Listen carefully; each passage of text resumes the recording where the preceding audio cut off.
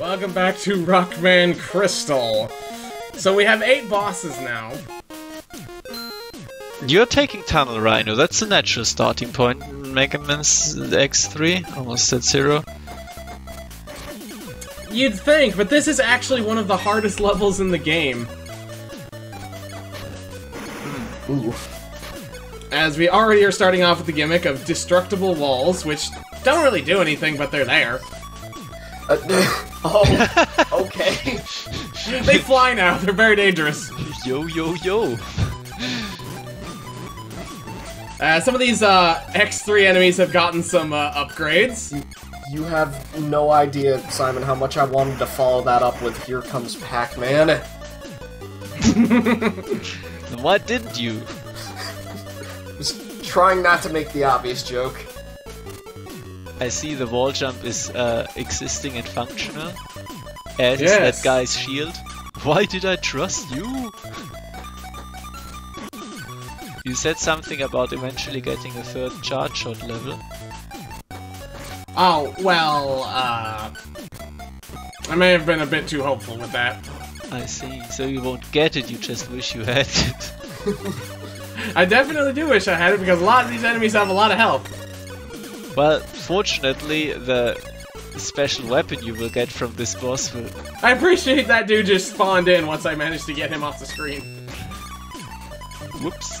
Are there upgrade capsules in this game? In a very, very loose description, yes. So you get them and then your charge shot is crap, so like Mega Man X3.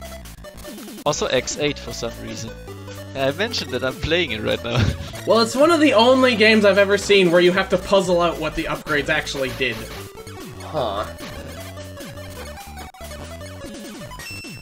God, I just appreciate how much stuff is just kind of thrown in. Ah yes, our first checkpoint. If you touch those, you respawn at them. But there's also regular checkpoints, so I don't even know why they're there. Well, to tell you that this is now a checkpoint, that's nice, isn't it? I appreciate in the Legacy collection of Mega Mans as well, where it's just like checkpoint save in the corner, and I'm like, ah, thank you, good to know. I especially appreciate it because it tells me how fucking crappy the checkpoints in Wily 2 and Mega Man 10 actually are. Good to stop sucking against the intro boss again. I swear to God I've seen this thing before, but I cannot remember where it's from. Why would you think that this is not an original sprite they made for this game? I don't know, but something about it just feels like I've seen it before. Maybe it's just a design people use a lot. Yeah, I'm sure it's nothing. Reminds me of that Mega Man 7 boss Oni thing. In Wily 3, I think it is. But that's probably not what it's from. I appreciate how it was attacking you as it died. Yes, I also appreciate that I had to loop back in order to get the camera working. Cleverly hidden, I must say. Good on you for solving that puzzle. Is there like a wiki for this game we should consult it? You can be honest. Yes, yes, I have to consult my my Zook Hero wiki, aka my brain. Oh my god! So you finally do have that triple charge shot. More like a 2-stage. I'm just now I'm now basically the equivalent of an unupgraded X. It's great. Well, there you go. Why were you so cagey about it? Finally, the game is playable and good.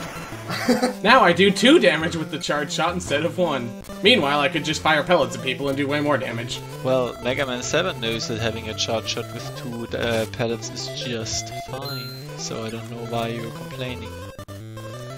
Also, most of the time, the charge shot doesn't actually load properly. Okay, I didn't notice this before, but I appreciate I think it's supposed to be a circuit board or something, but on some of the platforms it looks like there's just small replica cities on them. Well, I mean, it is the city stage, both would work. Maybe the platforms are just transparent. Have you thought about that, smart guy? No, that's definitely not it. I like that this guy cannot bend his knees, so his design is pointless.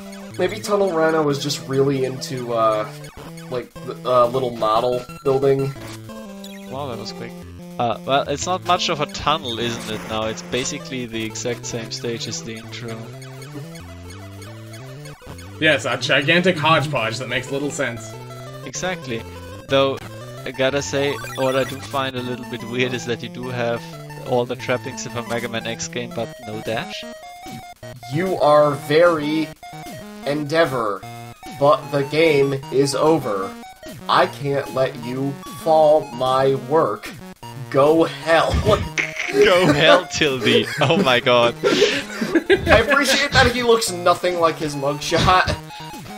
I appreciate that this is obviously not a stolen sprite, because that would look far better if they had just copied it. I'm just appreciating just how it's designed. It's just man with giant cannon nose.